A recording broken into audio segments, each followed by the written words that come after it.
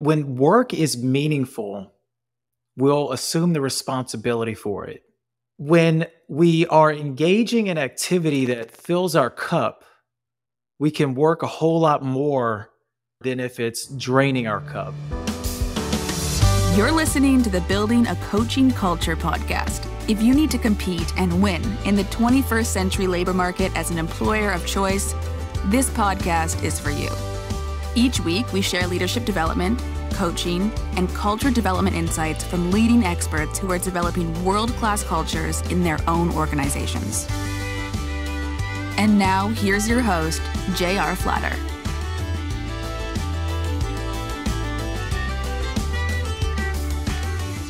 Welcome back, everybody. I'm J.R. Flatter, and this is our podcast, Building a Coaching Culture. As always, I'm here with my co-host, Lucas. Hello. How you doing, Lucas? Getting ready for Thanksgiving? Yeah, I just came from a turkey trot at my son's school. And our distinguished guest today is Jerry St. Pierre. Jerry, I'm going to allow you to introduce yourself because you could do that much better than I could ever do. But I'm just going to remind our viewers who it is we're talking to, who it is we're speaking to, and why we're all here.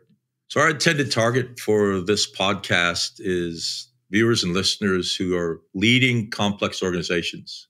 Could be government, could be for-profit, could be nonprofit, who need to attract and retain the world's top talent.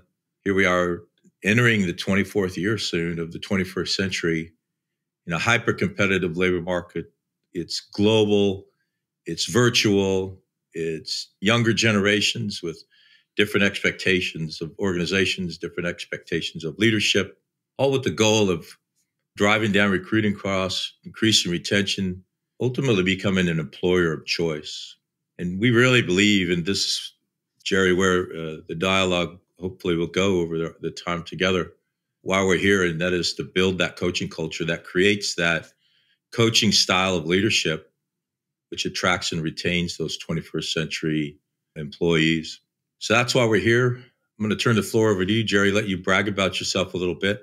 I mean that sincerely. This is not a time to be humble. I know you're doing some amazing things, both in your Air Force career as a chaplain, but also the nonprofits that you lead. So the floor is yours, sir. Hey, thank you, JR, Lucas, and everybody else for joining in today. So a little bit about me. I'm Jerry St. Pierre. First and foremost, I'm a husband of 20 years now. We just celebrated our 20 years of marriage. So I'm excited about that just a couple of weeks ago. Yeah, cheers for Jerry. I made it. Cheers for my wife. She made it. 3 kids, teenagers now. And so pray for me. No, I love it. I've got a great family. I'm active duty Air Force. I'm an Air Force officer and chaplain. And so I get the great privilege of serving our nation's warriors and caring for their souls and their families and helping them to thrive in life, both inside the Air Force and outside the Air Force. Also a seasoned real estate investor. I've been investing in real estate for over 20 years now, and I own a property management company in Georgia that manages my portfolio. And so that's going very well. If you track in the real estate market, we've been very blessed lately. But perhaps what I'm most excited about right now is the St. Pierre Alliance. Just a little backdrop on that. Last year around July, I was talking with my wife about how we could help college kids, because I was that college kid that was come from a very impoverished background, very, very violent background, not healthy at all. And I made it through college, and people helped me financially. They would drop money to help me. And I'm very grateful for that. And I've always wanted to give back. So I said, well, why don't we, set aside a couple of $1,000s this year and give back? And I ended up telling some friends about it and those I've done business with, and they said, cool, I'm in too. And so we launched the St. Pierre Alliance in 2022, earlier this year. And if I can say, I'm thankful for Flatter Inc. to be a part of the Alliance. And we're almost at $10,000 of scholarships this year. We've got performance coaches that we partner with, students who are in college or on their way to college. They've got adversity that they've overcome, and they're wanting to break free and create a new life. And so part of that scholarship is they get performance coaches that serve them throughout the year that they're in the Alliance. And our intent is to stay with them all 4 years of college and help them fund school, but not just get through college financially, but to capitalize what's inside of them, to help pull out that potential that's inside of them. And that's what we're doing with our coaches. And so that's the St. Pierre Alliance in a nutshell. And that's a little bit about Jerry St. Pierre. Give us the website where we can go find out more information if we're interested in. Great. You can go to www.thestpierrealliance.com. And St. Pierre is STPIERRE. There's no periods, no spaces, just STPIERRE, alliance.com. And you can find us there and just look around and just click get involved. Press the button and off you go. Just contact me, or you can go to jerrystpierre.com and just click contact Jerry on that page and reach me that way. Yeah, absolutely. Thank you so much for that. Yeah, we're honored to be a part of that. It's great stuff that you're doing. So we might go back and forth between you and your professional life and your background and also the volunteer work that you're doing, the foundation that you've set up. So anywhere that you feel you want to take that conversation. So Lucas and I usually bounce back and forth. I'll ask a question, maybe a follow-up. He'll ask a question. Don't feel constrained by any of the above. We want the conversation to go where you think it'd be most valuable. I think I hear a hint of an accent in the back of your voice. Where is that coming from? I'm born and raised in New Orleans, so I got that Cajun coming out. Give me some good cooking, it comes out even thicker. It's just the way it is. Let me get excited, It gets thicker and thicker as the minutes go by, It's starting to come out now. I hear it. Now you got me paying attention to it. That's it. Yeah. So you talked a little bit about adversity in your childhood. Talk to us how you survived and broke out. As I've remedied the hurt and pain, because we have to go on a journey if we're going to heal. We all go through hurt. That's not uncommon to the nature of mankind or the story of life. But it's what we do with the hurt that will determine the course of our life in time, right? And I like to think about the healing of the soul, doing the work necessary to let the natural bent of who we are become our expression and not the bent out of shapeness that life can sometimes put upon us, right? And so I took a journey that I was in many ways unaware of. The song, all this time I was finding myself and I didn't know I was lost. So wake me up when, you know that one, right? Well, I think about that. Oftentimes we're lost and don't even know it. And we're finding ourselves and didn't even know we were lost. And I think it's a journey. That song really does capture so well the journey of life if we'll listen to it. At least that phrase really drives it home, And so I went on a journey of spiritual formation, of healing the soul.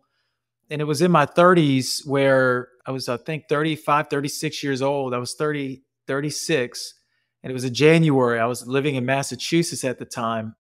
And just out of nowhere, I was getting ready for work one morning and I busted out with one of those tears, those that just started weeping.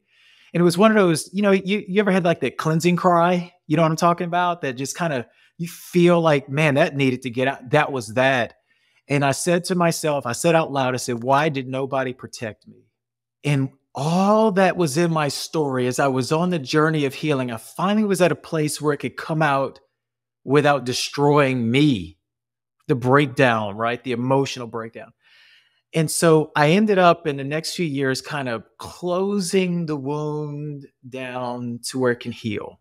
And it was a journey of dealing with the pain and the hurt, of internalizing truth and wisdom, of expanding my mindset, my heart set so that I could thrive in life. And so as I launched the Alliance, I said, what was the thing that got me to where I am? Well, people helped out financially, so we're going to help out financially. But there was more. There was people who came alongside me to help me figure out me and life, and they loved me in spite of my brokenness, and they told me truth and gave me wisdom, and I said, I'm going to take that. I'm going to take that. And I internalized it, and what I found it was doing was it was helping me get unbent out of shape, is the way I like to put it. And so here I am at the right young age of 42. And the question now is, how do I give my unbent out of shapeness, my natural bent to the world well? And that's why the alliance is a thing. That's why I'm a husband and father. It's why I have my company in Georgia. It's why I'm a chaplain. It's why I'm a performance coach in the military and outside of the military. It's all in that vein of, okay, let me give to the world now a healed version of me, because there's an old saying, hurt people, right? But there's also the healed people heal people. And as we go on that journey of healing, we become the catalyst for other people's healing. And that's such a beautiful place to be. And so I try to live there as much as I can, in spite of my brokenness, because I don't get it perfect, but I have that value to give. And so I try to give it away as much as I can. So that's a little bit of that journey of adversity to healing. So a lot of times we talk about, how valuable being vulnerable in a coaching style of leadership is. Do you think some people that kind of have that background of adversity, they can kind of build up some mental walls, some emotional barriers that keep them from being truly vulnerable like that? It depends on if they've healed their wounds or not. We can only take people as far as we are. So I know in your cohort, when you came through the training, there was a large number of chaplains such as yourself. And a lot of the questions we get in our training, and even in these podcasts, is where are those lines and how do you keep them clear between what you do as a chaplain or what someone might even do as a counselor or a therapist, and then your coaching? So talk to us how you work through that, please. Well, I think there's significant overlap between coaching and ministry, because you're dealing with the heart of a person. And so is there a blurry line? I would say the line would be drawn when it comes to going into spiritual healing from spiritual wounds in your life. That might be stepping more into the chaplain side of things. But leading the heart of a person, or helping the person to lead themselves, is a journey that is what the coach does, is right. We want to help that person discover themselves at a deeper way, which is a spiritual journey of itself. But I would say that the difference is when we start getting into spiritual wounds of life or the spiritual formation, if they want to go there, I'm uniquely equipped, I would say, to help them go there. But the goal is for them to be self-empowered and to not take that power from them. But I would say that the line really has to fall in the realm of when we're getting into the spiritual formation side of things, allowing them to take that vector on their own, which is what I do as a chaplain anyway, because I'm trying not to put my personal belief system on someone else. It's unless I'm invited to do so. Well, what would you do is kind of how that usually come across. What would you do? And I would say, okay, here's how I would handle that. Here's how a framework that is a good spiritual framework to plug into to help you get where you're going. That's more along the chaplain side. The coaching side is I'm helping them do that self-discovery, putting the mirror on them and helping them take their own journey of formation apart from me applying principles of spiritual formation in that context, unless I'm invited to do so. And then I'll say, okay, well, right now I'm gonna put my chaplain hat on and let's talk spiritual formation for a minute, or the spiritual healing or that internalization process that I mentioned earlier. I've been reflecting a lot before our conversation today. And yeah, I do think that when we were in the course together, in the cohort together, you talk TCE, technical, cognitive, and emotional. And that probably resonated with me more than anything else. And I think I mentioned head, heart, hand alignment while in our coursework. Boy, I've really just chewed hard on that one. And the more I reflect on it, the more I see that that's where the real meat of life takes place. We have our sense of purpose and meaning being fruitfully expressed through all of our cognitive ability. It's like I'm able to finally thrive in life. And I think there's often a disconnect between our head, our heart, and our hands and how we're getting after life. And I think as a chaplain, I help people get into that role. And even as a coach, I help them get into that head, heart, hand alignment.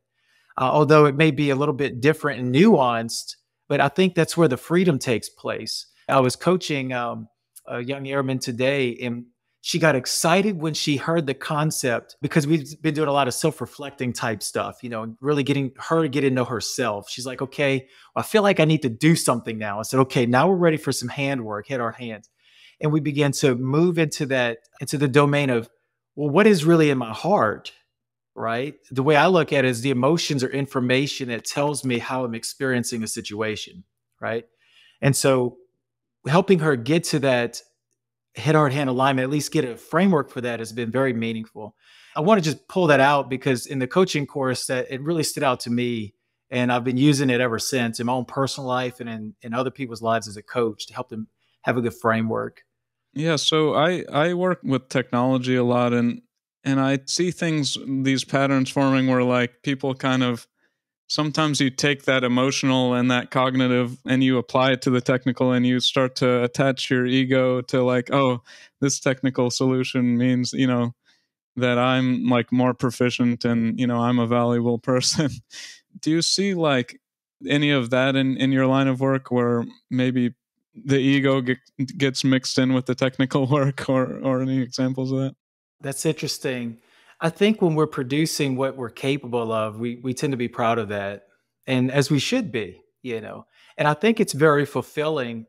And I wonder if along the way, as I become proficient with a particular whatever it is in life that I'm becoming proficient in, that technical aspect, there also must be the emotional growth that goes with that.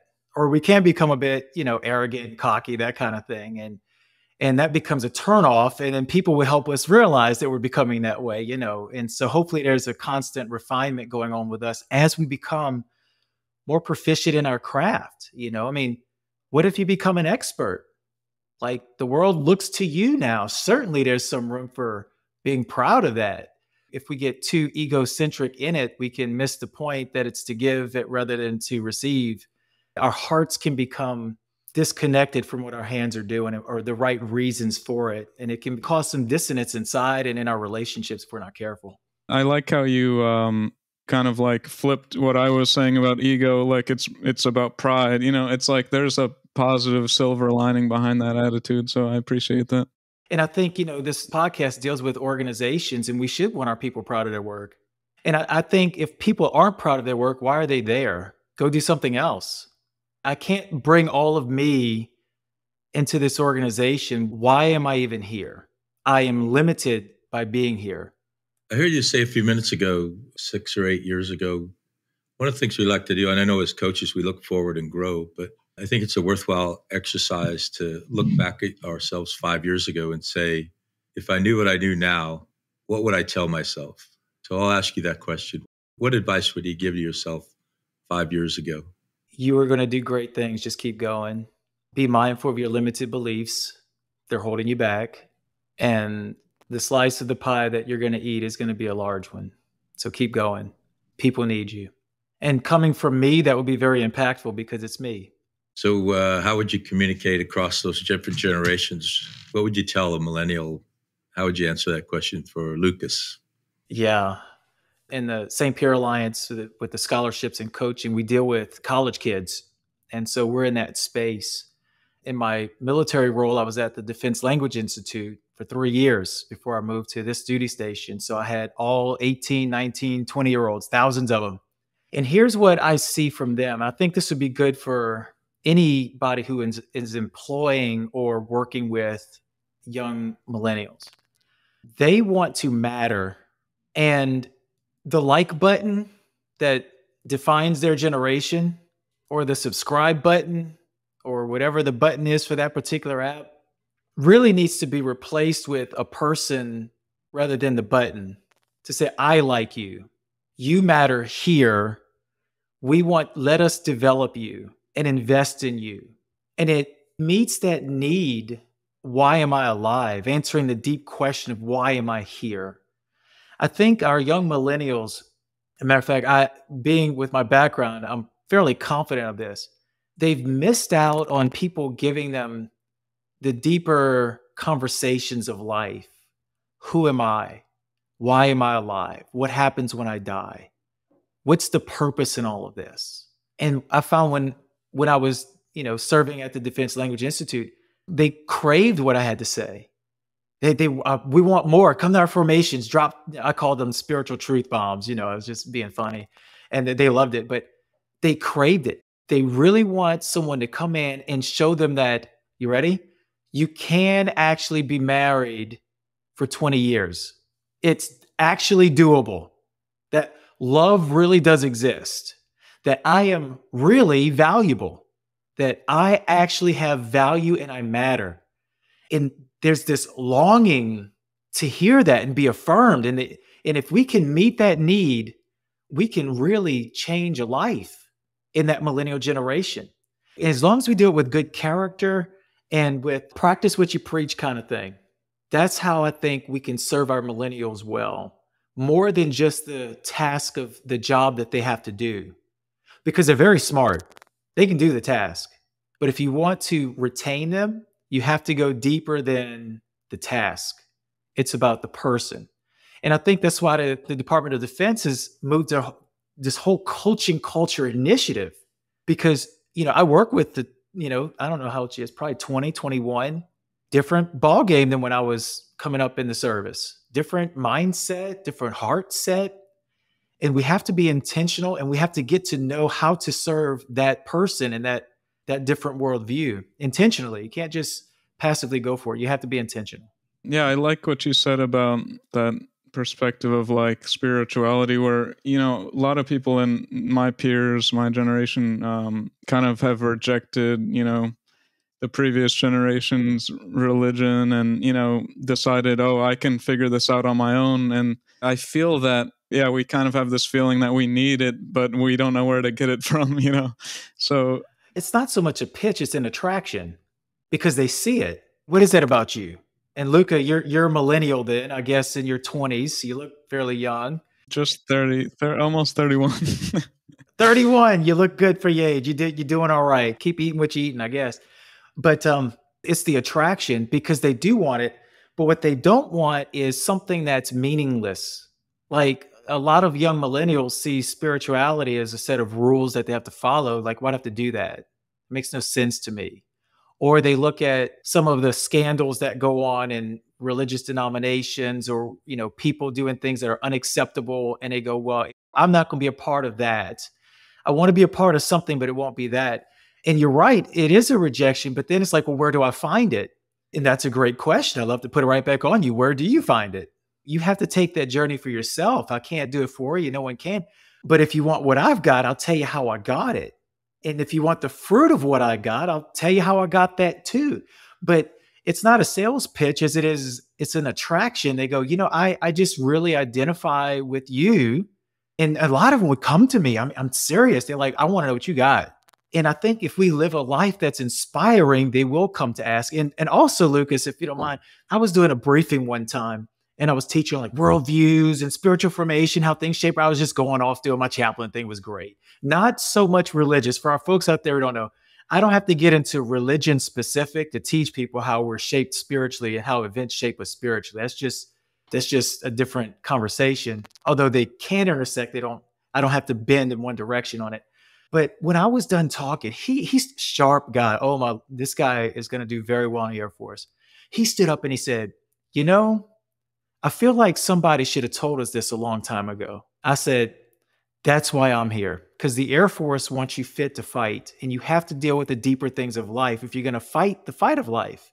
If we don't go deep into the who am I and why am I alive conversation, good luck fighting a war. What's the point in even that? Why even try to win in life, right?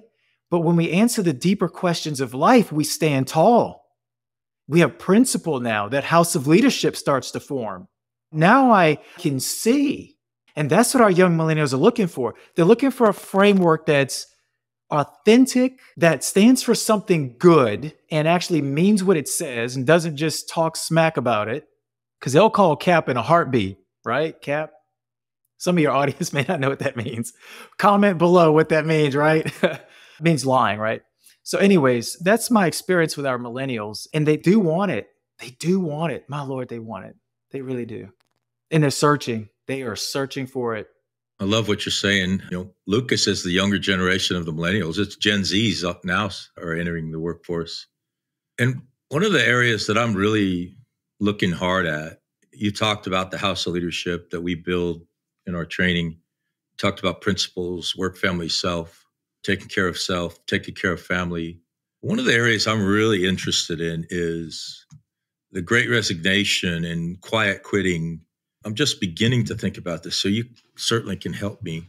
We've lost sight of the nobility of work and the amazing things that we can create for ourselves, for our families through our work.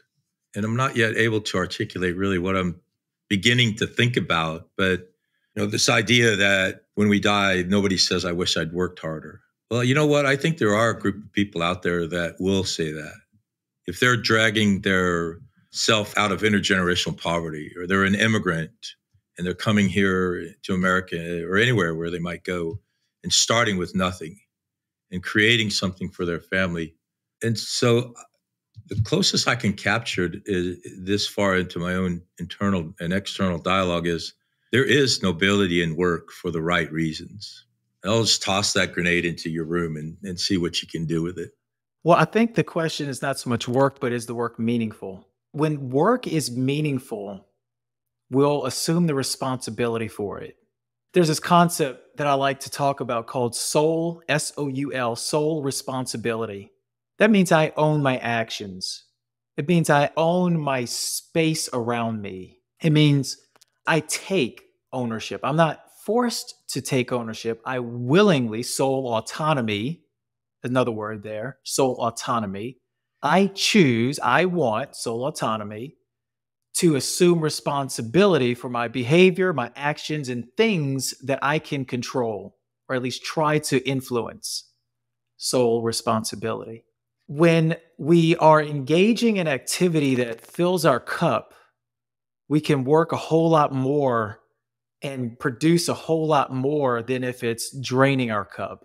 And I think that this goes back to the meaning conversation that we were talking about earlier. Our young millennials, the struggle to work to create something meaningful is beautiful. And the soul is meant to do that, by the way. We're meant to work. It's why I have energy. It's why I get up and do something. Work is what?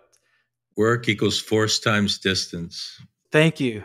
When we're willing to put in the force and to the distance, what will determine how much force and how much distance is how much meaning we're having in the experience of doing the work.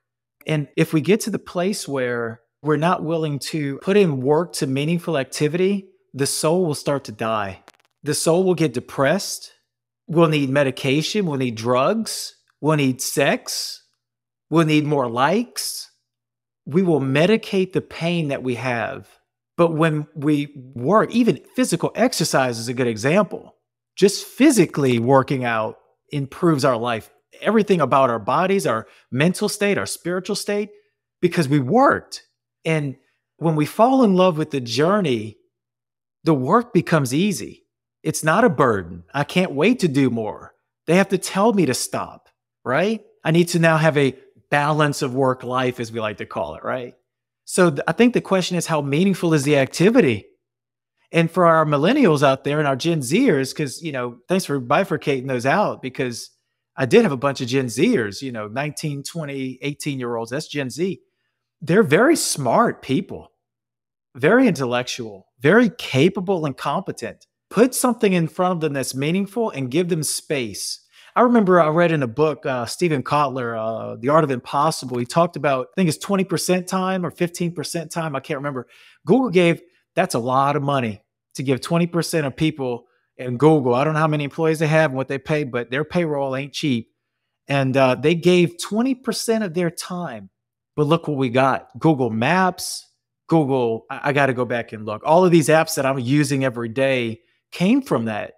And productivity just skyrocketed. Why? Because we physically become empowered, like chemically, we start firing off when we get into the flow, that flow psychology concept, right? We get into the flow. We lose focus on time. What is time? I don't even know what time it is anymore because I was so getting after it. That's because the activity is meaningful. So when the work is equal to force times distance, right? Force times distance, I would say. When the outcome of that, when the formula throws in purpose behind it and put that as a multiplier, force times distance times purpose, now you're a force that's unstoppable. Think of the people running for president. That's just a treacherous journey to go through the way you're treated, your family, everything that happens with the media, and the people don't like you, your popularity is down, and they badmouth you, and the comics come on at 9:30 and 10 o'clock at night and poke at you, and then all the pressure you're under. Surely you didn't just decide to get a job as president and hope you get put in your application. There's something in the purpose part of the equation of work that's the multiplier to get you to the end goal. Yeah, I love that. And Lucas, if you'd allow me to follow up, and I agree with everything you said. I think, and I love adding P onto the W equals F times D times P. Now, I love that. I think the miscommunication to the younger generations is the purpose and attractiveness of the task or the outcome. Because the purpose for me is in the outcome. Now, I'll give you examples from my own life. Shoveling manure as a dairy farmer. I'm never going to enjoy that, ever. But what is it doing? It's contributing to the purpose, the sustainment of the family. And so therefore, my purpose is there. Falling asleep in a mud puddle, waiting for an ambush to start in training. Am I ever going to enjoy that? Never. But I knew it was serving a higher purpose. Going to college, if you think, or a vocational school, if you think that's your path. That path is a challenging path, but it's contributing to a greater purpose. So I think we're confusing perhaps in our communication to the younger generations, the task associated with the purpose. Yeah, I was actually thinking that when Jerry was speaking on that, I think a lot of the times it's like, oh, I want to have a job that has purpose. So you look at like particular fields or particular, industries. But I think what JR is saying, and I kind of agree, like you can kind of find that in every industry if you're working with people and, making connections. Well, and I also think I don't have to have a job and doing certain tasks that contributes to their purpose. It could help me get where my purpose is in life. In other words, it's an equitable relationship. I'm making good money here so I can turn around and be investing and create a future that I want for myself. That's like when I went to college. It was the end goal of what I wanted to do, right? And so, especially I think for folks in their younger age of life, the younger years, I think we get a job for money. You didn't really cross our mind, like, what's the purpose of this? We get a job for money. And what do we do with that money? Well, hopefully we're taking the journey to say, what is meaningful to me? And then I go give greatness to this organization because the organization is enabling me to get where I want to be in life. And I might not be with the organization for 30 years. That's not common these days. Might be for 5. But it's like this host type relationship where we're both benefiting from our relationship together. You're benefiting from the skills that I bring to you, and I produce something great for you, and you give me financially and other things, the quality of life of the company, and it's helping me get where I want to be in life. It's like everybody wants to retire so they can finally start living. Well, what if I could start living today, right? I mean, you hear that, but for me, I like to think I joke, I'm going to tell you this. I tell my wife I want to hold a retirement ceremony. I've been telling her I really want to do that because I don't feel like I work like a job that I have to do, I do what I want to do all day. And it just so happens I'm in the Air Force and I'm enjoying that. And it's good for me. But I created this space for me. Over all the things that I've done, it's created this space for me. Even things that I didn't want to take algebra, although I do use percentages now and ratios. I have to say, I actually use ratios a lot because I want to see how much money I'm making, right? Or do we need to cut things here? I'm starting to use a little bit of algebra and maybe a little bit of biology when I want to talk about my diet, but some of the stuff that, all the work that I did, it was to open a door for me. And so I made good grades. It's the same thing I think with a good job. You're getting paid good. You're getting where you want to be. The company takes care of you. And I might not care about their bottom line because I'm looking out for mine at this phase of my life. But because it's a mutual relationship, I'll help you get where you want to go because you help me get where I want to go. And hopefully we get to the place in life where I've arrived to a place where now I give my time to helping others and, that kind of thing. So I'm looking at the clock and out of respect for everyone's time, it's our tradition. Lucas gets to ask the final question. So toss to you, Lucas. So you mentioned being kind of like that feeling of being lost and you're kind of trying, like you're grasping at things. But a lot of the times, yeah, you said like, I'm not sure I'm lost. What questions do you ask yourself to kind of like gauge, like, do I need to reach out for help? Do I need to explore this further? well, definitely if you wake up in the morning and go, what's the point? You probably need to talk to somebody.